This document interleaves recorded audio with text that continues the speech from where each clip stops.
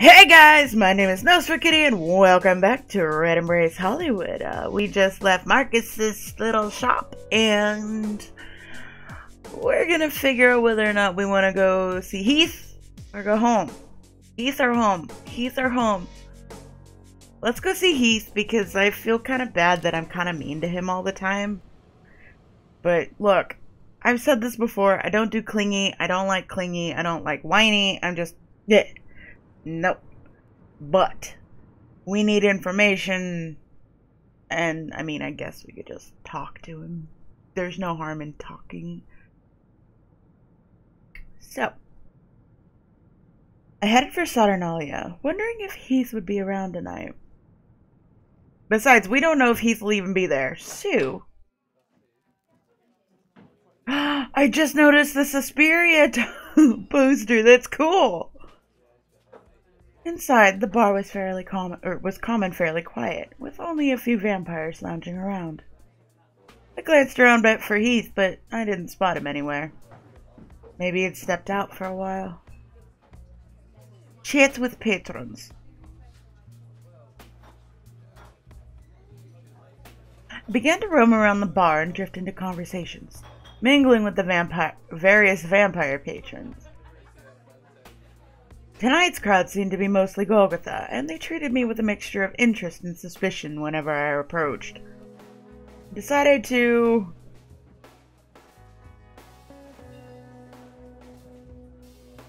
do my best to charm them.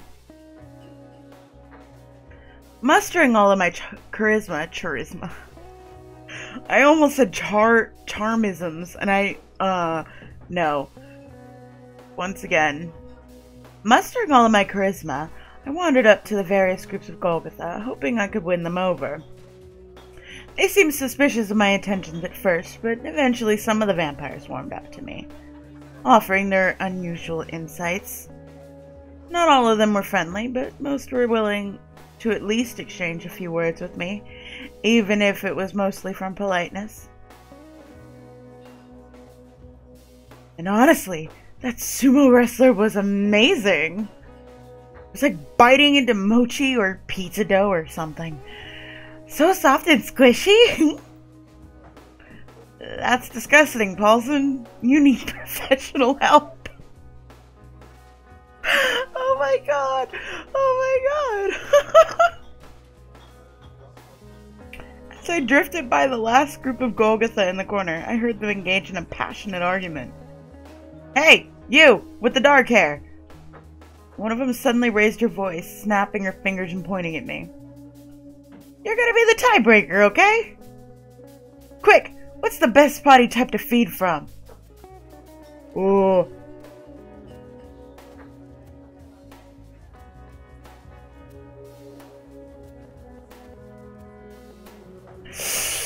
Ooh, baby.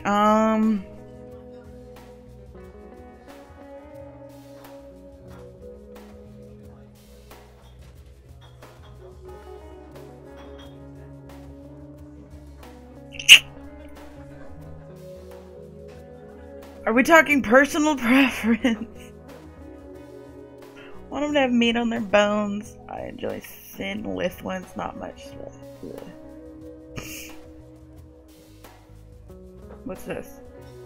Oh, fuck! I didn't want that. Can I go back? Can I go back? No, I want to go back. No, I want to go back! I'm gonna take that as a vote for the fat ones. What? You didn't say anything about the fat ones? What's wrong with you? They started grumbling at each other again, apparently forgetting my existence. Fuck me, I hit the wrong one. I thought that was like a more options thing. I'm stupid. And with that, I'd more or less passed every group that seemed interesting in tonight's flock of patrons. Okay, well, at least the Heath wasn't here to fucking whine in my ear. I left the bar's quiet ambiance, returning to the street. Time had passed quickly and the night was already almost over. Time to head back. It had been a fairly quiet night, at least in contrast to my earlier adventures. Though I had a feeling the reprieve wouldn't last. Does it ever? Uh-oh. When I returned to the hotel, I expected Charisse to be in the meeting room, like before. Instead, the clerk at the front desk handed me a note when I walked in. Apparently, Charisse was out of town again. I settled down on my bed and pulled the note out of its pristine envelope, scanning over it. Callie, I received a call from Miss Elucia earlier. Excellent work. Enclosed is a token of my gratitude, expressed in dead presidents. Don't spend it all in one place. Turned the envelope upside down and out fell a bundle of bills. A shockingly large amount of money, too. Shockingly. Your next task will be ready soon. Keep up the admiral performance, and one day you might end up as my right-hand woman. I do not want. As a final word of warning, there's been another murder. The mutilation was identical to the body you found in the sewers, except instead of an Isari agent, the victim was a Golgotha. Be on your toes, Callie. We do not know where they will strike next. I'll see you soon. Locke. Well, I hope it's not Zhang, because that's terrifying. Well, at least I hadn't immediately been thrown on another errand, which meant I had some time to do as I pleased. Maybe Randall would pay me a visit tomorrow, or else I could explore that invitation I'd gotten from Zhang. The more I thought about it, the more curiosity and caution pulled me in opposite directions. Meeting with the Golgotha leader wasn't a bad idea, in theory. He might have useful information. I just wasn't sure what to expect. Someone who lived in a graveyard had to have unique tastes, to say the least. I'm sorry. If I were a vampire, a fucking mausoleum would probably be awesome.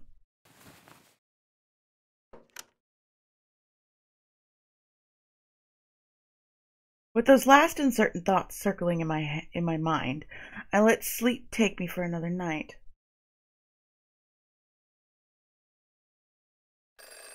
Oh. Ring, ring. My deathly nap was cut short by the phone nearby.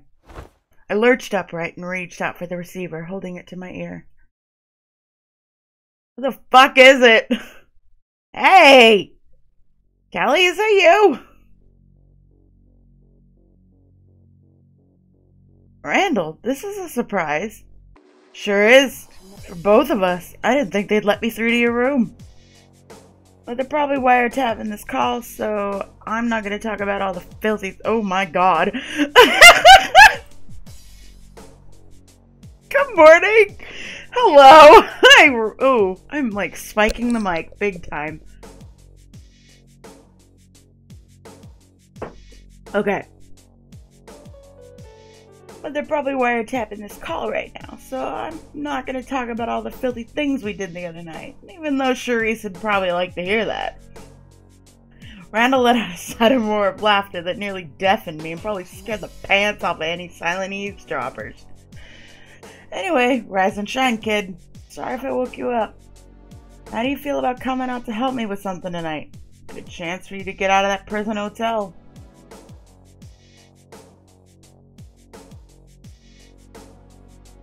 Of course, just say the word and I'll be there. That's what I like to hear. I knew I could count on you, kid. I could almost envision the proud grin spreading over his face. Truth is, some vampire hunters have been sniffing around not far from the beach. They're different guys from the photo crew earlier. Probably part of the group that's been harassing us for the past few weeks. His tone grew more serious and slightly longer, hesitant pauses separated his words. Normally, they're not a problem, but they're getting smarter. Hunting us down individually instead of as a group. Getting better rifles and equipment. Guns, really? What fucking vampires get taken down by guns, dude? We've had some injuries and some losses. Randall briefly went silent. When he spoke again, his voice had regained its firm confidence. So, tonight, we need to scare them off as good as we can. Make sure they won't pose a problem for us anymore. Good opportunity for you to see with your own eyes what we're up against. And Queen Bitch shouldn't mind, since hunters are out to get all of us. Alright, I'm ready. Where should I meet you?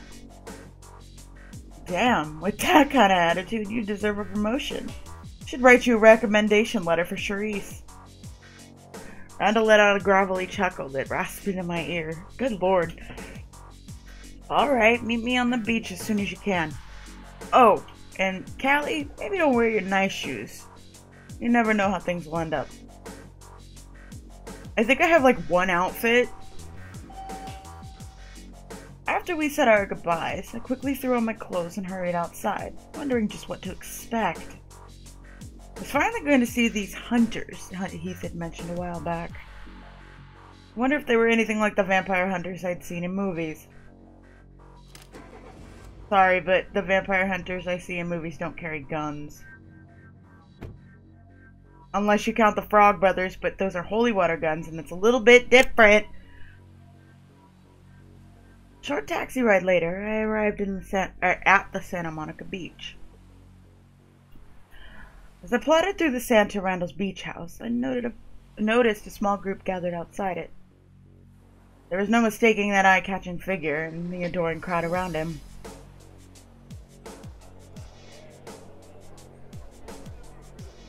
Kitty! Gosh, you're pretty. There you are, newbie. Glad you decided to turn up. When I wandered up to Randall's side, he reached out to squeeze my shoulder, letting his large palm rest there for a few moments. Hey, Callie! Aw, man, Randall, you didn't tell us we could bring a date. The other Mavhark playfully called out, apparently in high spirits. They all looked lightly armed, with a few with pistols, some with knives. Maybe they preferred hand-to-hand combat. That's a B, not a P. Date? Who said anything about dates? Callie's one of us, you guys know that. She could use a little practice defending territory with a group. Let's teach those hunters not to mess with us.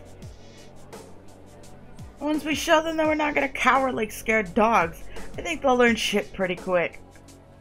Chorus of murmurs and growls in agreement rang out in response. They're probably mostly for Randall's comment and not mine, but I still caught a few approving glances. Alright, listen up. Our scouts earlier said they saw hunters back in the city, not too far from the pier.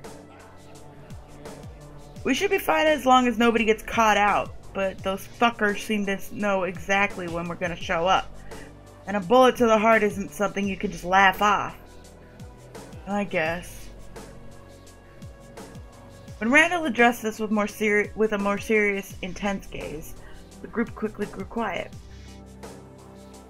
I could see a number of them shifting from foot to foot, fingers clenching into fists. We're gonna split up to try to flank them. You guys go ahead and let the hunters trail you through the streets, while me and Callie follow from behind. His voice was low, but so confident and determined that no one even batted an eye when he mentioned me as his partner of choice. If everything goes according to plan, we'll trap him in an alley and deal with him there. No innocent witnesses will get in the way. We gotta put an end to this shit tonight, so for all your clanmates' sakes, don't do anything stupid. Everyone got it? Oh god, that scared the fuck out of me. Yeah, let's go! Get him! Come on, let's get him! Hell yeah, what are we waiting for? As the group quickly worked back into an eager, loud fervor, rustling with excitement to turn the hunters into prey, Randall glanced down at me, his brow knitting slightly. Come on now. You ready for this, newbie? I called you down because I knew you could handle it. I like to believe people are a lot stronger than they think they are. Randall, I was born ready. Let's go. Man, I sure love that spirit of yours. Makes me feel all warm and fuzzy inside.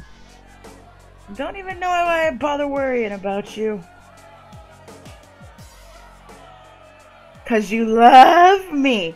'Cause you love me. That's why. Alright, everyone.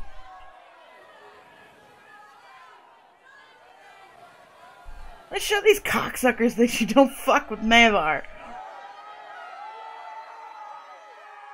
And with one last rallying cry, we left the beach for Santa Monica streets.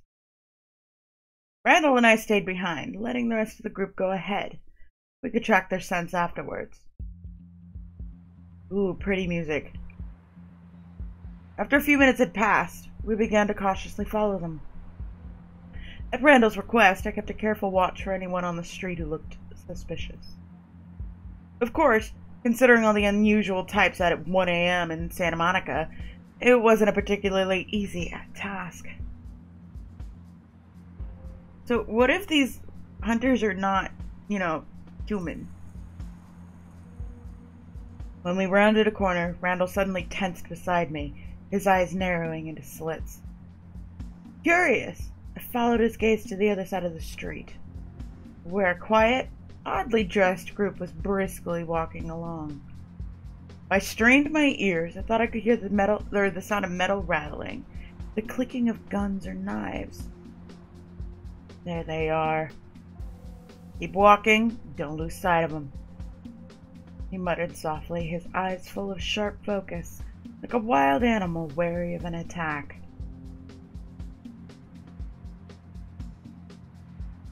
They smell angry. Yeah, they do. Probably think they're on some kind of holy righteous quest. Who the hell knows? Randall's upper lip curled faintly in scorn. Or maybe amusement. I couldn't really tell. We trailed the hunters along the road, keeping enough a distance to not attract their attention. Luckily, the streets were still flecked up with people wandering around, so we weren't entirely alone. If everything was going according to plan, Randall's clanmates were leading us to a good ambush spot. If. Just then, one of the hunters glanced over his shoulder, straight at Randall and me. Without warning, Randall suddenly reached out to grab my hand. His bandaged palm pressed against mine, and he wrapped his large, callous fingers around my own.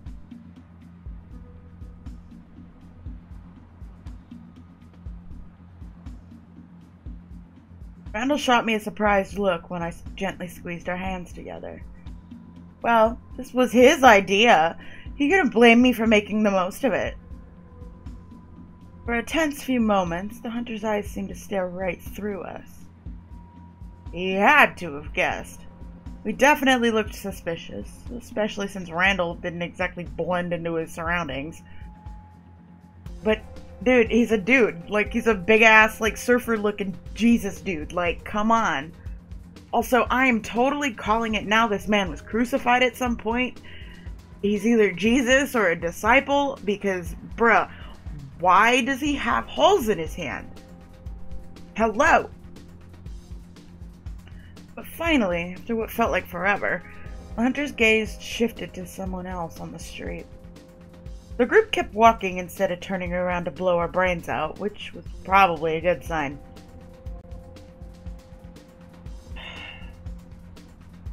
Randall let out a long, relieved exhale by my side. Rather than releasing my hand, though, he kept his grip tight, pulling me along a little faster. So what are we gonna name the baby?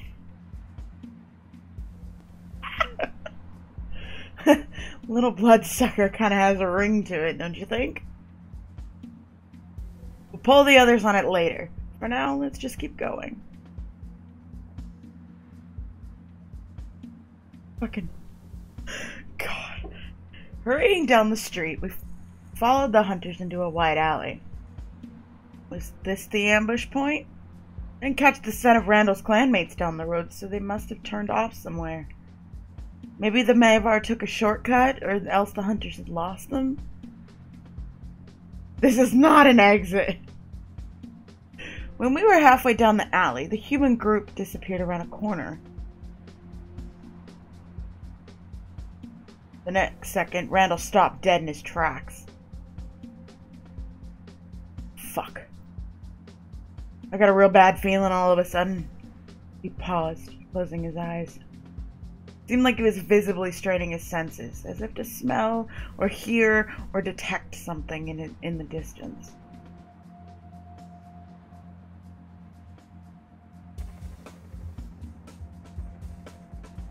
We have to keep going. We might not reach them in time, or maybe we should turn back. Well, this feels like a lie, because if I don't know what's going on, and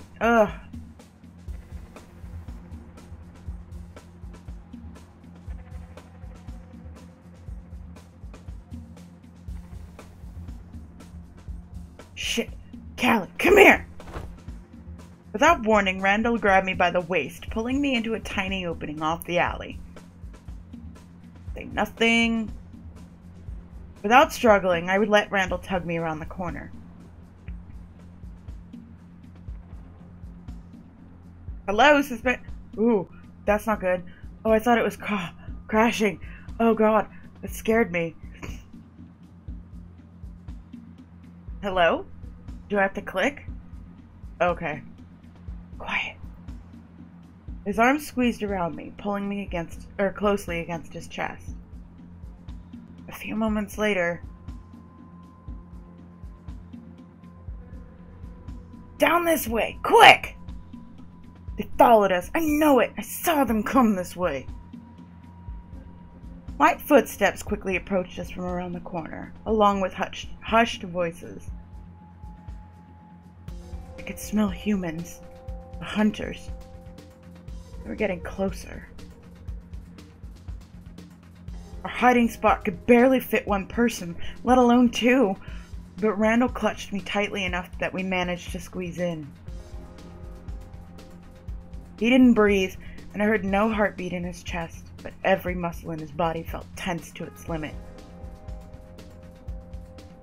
Damn it! I know they were just here. Well, where the fuck are they then? On the rooftops? No, they must be hiding. Their footsteps grew closer, slow and cautious. I couldn't tell how many there were, but it sounded like more than two were heading for us. Silently, Randall reached for the back of his belt, pulled out a knife. The same knife I'd returned to him during our first meeting. His fingers grasped my wrist, and he nudged the knife's handle against my palm, as if coaxing me to take it. Taking the knife. He was offering me his beloved knife to protect myself. I couldn't just refuse it, so I tucked it inside my own belt. Someone came around the corner. We could lash out together and make an escape. And Randall was a Mavar, so he probably preferred fighting with his fists. Hey! Hey, over here! Right outside our hiding spot, a voice hissed out. Less than 10 feet away. Footsteps getting closer. Scent of humans, of anger, right beside us. Wait! They went down! Over here! The garage, quick! The cry echoed through the alley. Time seemed to grind to a standstill. Neither Randall nor I moved a single muscle. I could still sense the hunters beside us, listening, hesitating. Ah, shit. I'm coming. Until finally the footsteps turned, dashing off into the alley. Oh boy. Fuck. We stayed silent, waiting for them to disappear. There was a distant crash, a metal scraping sound, and then nothing. Damn it! Those dumbasses didn't stick to the plan. Brando let out an abrupt hiss, releasing me from his grip and darting around the corner. I followed him quickly, not wanting to be left behind with the hunters prowling around. Sounds like they went to the garage instead. We're gonna have to go down too. We're gonna have to wait till the next part to see what happens. So, thank you guys so much for watching. Please leave a like if you enjoyed. If you have any questions, comments, feedback, or any game suggestions, please feel free to leave them down in the comment section below, and I'll see what I can do about playing things. And please feel free to subscribe if you're not already, because I would love to have you around, and I will see you all in the next one. Bye-bye!